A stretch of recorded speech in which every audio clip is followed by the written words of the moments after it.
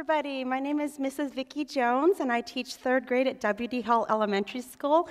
I would like to introduce you to Michael Yousif, one of my third graders. Earlier this school year, our school participated in the Hour of Code contest through our district, and during that time, Michael showed an enormous amount of excitement. As a result, Michael was awarded a scholarship to go to Winter Code Camp, and which lasted for about a week. So Michael is going to show you a couple of projects that he created after he learned how to code. So Michael, would you like to show us what you've created? Okay, go ahead. This is like a Minecraft thing. Just mining blocks.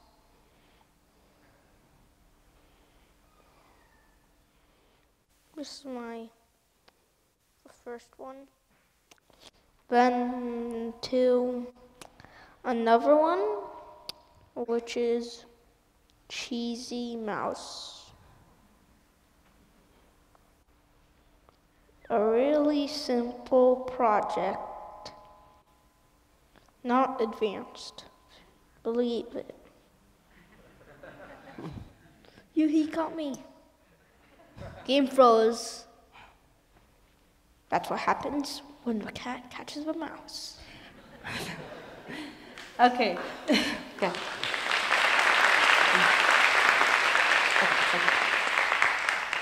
So as Michael has told the class, as we rehearse, he said, "Now this is when I was a beginner, and this is very basic." And so after returning from Winter Code Camp, Michael was so excited that he wanted to share what he had learned with the entire class. So he begged me, "Mrs. Jones, please, can I show my projects? Can I teach everybody how to code? It's so much fun."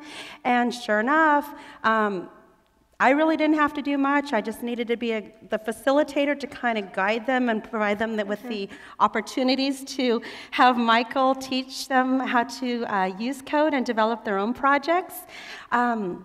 And what's really exciting is that during this time, the students have actually launched off and created their own projects. They help each other, they collaborate, they critique each other. And so Michael, you have a most recent project that you created that you'd like to share with everyone, right? Okay, so why don't you go ahead and show your most recent project? Kitty Play Yay. More advanced. It has a few mini games.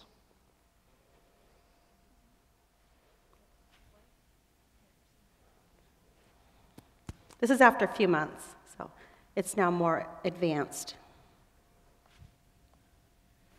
Okay, this is a game.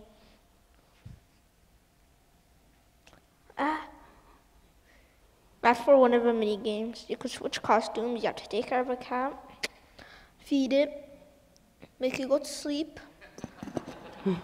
It's RoboCat now. It's my most favorite wizard cat and king cat. And my friend Brianna sees all kinds of stuff right now.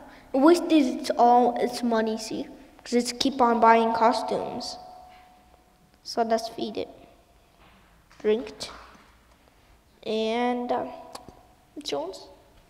Okay.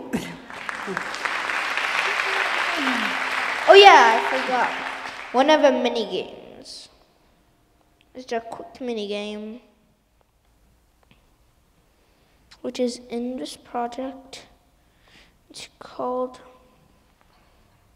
wrong one. There's one right here. Yeah, here it is. Quick mini game for the game, because didn't you see that skeleton? So he's right here, trying to get the cat. We trapped him. No. Run away, run away. It's a mini game.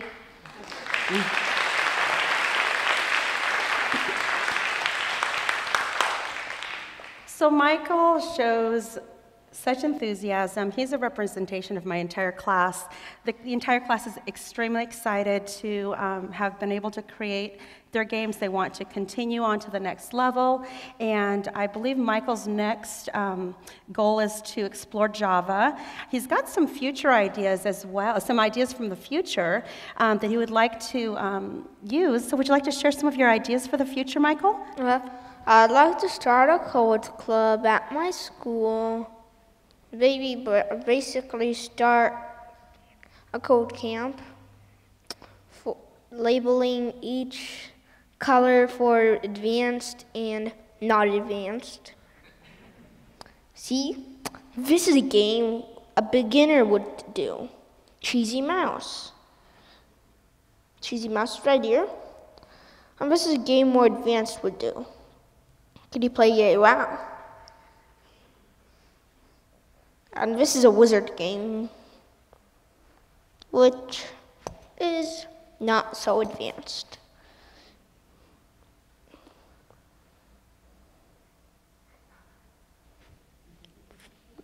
Dinosaur, go away.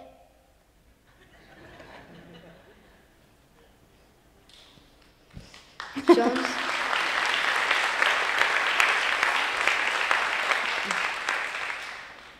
As a teacher, I am so delighted to see my students using code in the classroom. They're using their problem-solving skills that they're taught to use in math. They're using their writing skills. This is a great avenue for skill building all around. The level of engagement is just incredible, and as a teacher, I'm delighted to see my students excited about learning. So I'm so excited that Michael had a chance to share what he's been able to experience and to share with others. And I just want to say that I'm really honored to be a part of a district that's on the cutting edge of educational technology. Thank you.